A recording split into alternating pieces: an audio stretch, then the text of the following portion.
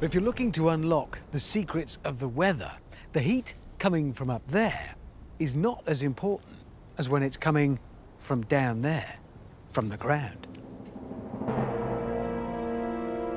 I know it sounds unlikely, but it's all to do with the fact that the sun heats the earth unevenly.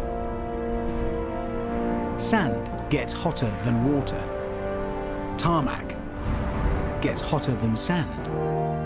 Concrete gets hotter than grass.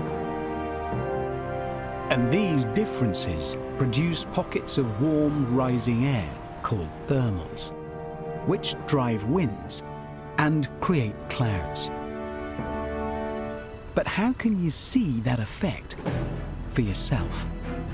Well, with a quarry, 5 vehicles worth of kit, and 2 specially built metal tables. These tables are going to be our hot ground. Because they're dark in colour, they should soak up lots of heat from the hot sun. And to make sure they get hot enough, we're going to give the sun a little help. With 14 gas canisters, all connected up to 18 high-power burners. We reckon with these we can get our table up to 200 degrees C, maybe even higher. And I'm hoping that's enough to show you what hot land does to our weather. To be perfectly clear, my ambition here is not to actually make weather with this. I'm not hoping for a little square cloud overhead. The theory is right, it's just the scale is a bit small. What I will be doing is creating that rising column of air, that thermal, which is part of the weather, and it is something I will be able to show you once I've got it established.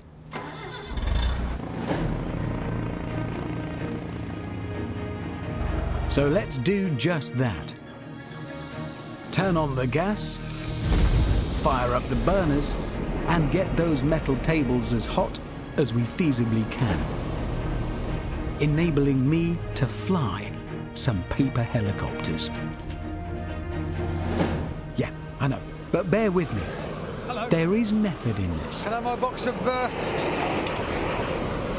Thank you. Right, going up.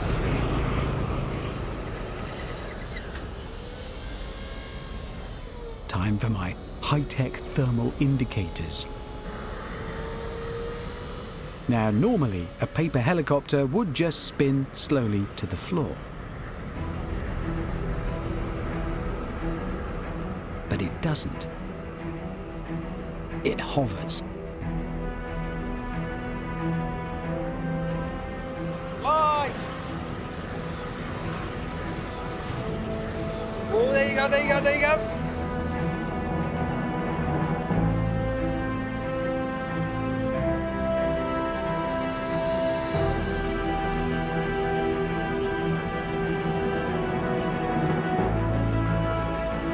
You can see how we've created a thermal down there, and the helicopters that catch it are flying in that column of rising air.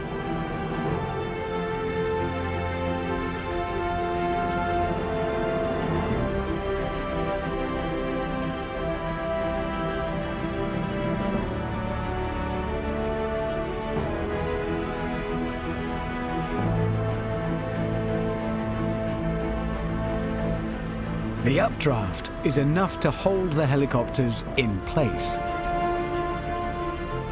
just as they do naturally with clouds, raindrops, and hailstones.